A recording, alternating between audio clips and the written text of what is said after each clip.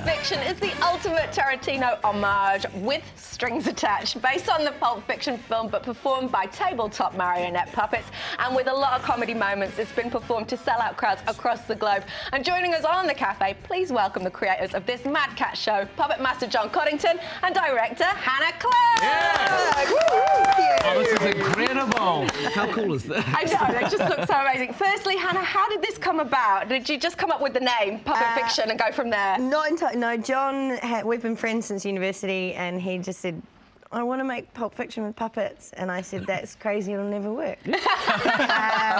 And then we figured out how to do it, so we did it. OK, and we can see them here. OK, John, time for you to introduce... Oh, we can probably work out who's who, but can you introduce your guests to us, please? Well, this is Jules Winfield. I don't do his voice. My name is Vincent Vega. Over here we have Mrs. Mia Wallace. Mrs. Mia Wallace. Mrs. Mia Wallace. How long does it take to create... Did you create all of these, and how long does it take? Yeah, actually, I'm just going to drop them down. It's all right. It's great for the upper body. So we have 19 puppets, which is actually stretched to 21 since it was first made. Wow. A couple of extra cameos in there.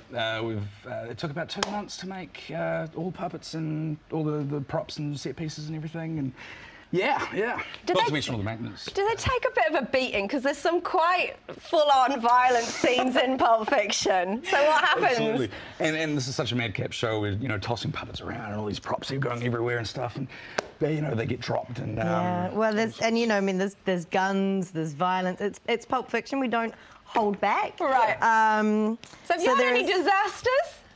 It's all part of the show, isn't it? Exactly. Yeah. In fact, we did one show, nothing broke, and the lines were perfect, everything was boring. and then a week later we did a show and Bruce Willis's head fell off right at the beginning, and it was just floating around. And it was one of the best shows we've done. I was going to say, the audience would love that. Yeah. It's the beauty of live theatre. And you just roll with it, don't you? You make it entertaining and memorable as well. OK, can you give us a taste of what they can do? Because I've seen you guys... I'm going to take Mira away and leave John. Yeah, no, you can do that. I saw you guys before with Holly, and, geez, they come to life, don't they? You pull the right strings. No, it's incredible. John, show us. Well, do you guys want to take a puppet each? Oh, yeah. Oh, my goodness. OK, so that's Jimmy, Quentin. I'll take Quentin. Tarantino himself with his coffee his little director's cup. Quentin is looking really gurney. So you have the arm strings coming off the front there. Right. With them, and then the legs are all on one string. You've also got the peg here as their mouths. So it's kind of like a little trigger. And then dancing. Where's their mouth? Where's that one? Oh, that's the peg. Oh, that one there. Yeah. Whoa, yeah. Oh, yeah. Yeah, baby, you dig it the most. How's my hair?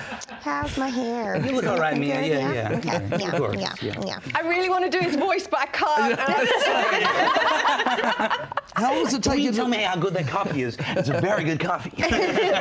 Well, there's a scene I want to do right now, but the language is inappropriate. So, Hannah, you've been performing this, you've done it over 250 times, is that right? We started it in the Wellington Fringe and the New Zealand Fringe in 2012. We said to our dear friends James Nikise and Anya Tate Manning, who are in the show with us. Oh, yes. Familiar guests here. Yeah, we were like, will you be in our little Fringe show? It'll just be a couple of nights. And that was 5 years and 250 performances ago. So we've been to Perth, to Adelaide, across New Zealand. We're really happy to be back in Auckland, first time in 4 years. Yeah. And we've been to the Edinburgh Fringe Festival 3 times. That's amazing. Well, we're going for our third time, I've got one more question. Has anyone from the film ever seen it? Well, we reckon we came close. We were doing the Buskers Festival in Christchurch, and Quentin Tarantino was in New Zealand for the first time ever. Here's Quentin. And we invited him to the show. We offered to put him up in a hotel, and we reserved a seat in the front row for him every night. But he went to Waiheke Island instead. Quentin, what were you thinking? I know, he missed out. And hey, look, this could be the last time people could see the show. Is that correct? Well, we keep trying to retire it, and then people keep asking us to do it again. So we had an offer to go to Perth, so there's a really good chance that maybe. We'll see. It depends if anybody else's face falls off. Oh, well, I tell you what. These are incredible. Thank you so much, guys. This is awesome. And Puppet Fiction is playing now at the Basement Theatre until July the 15th. For details, you can head along to their website.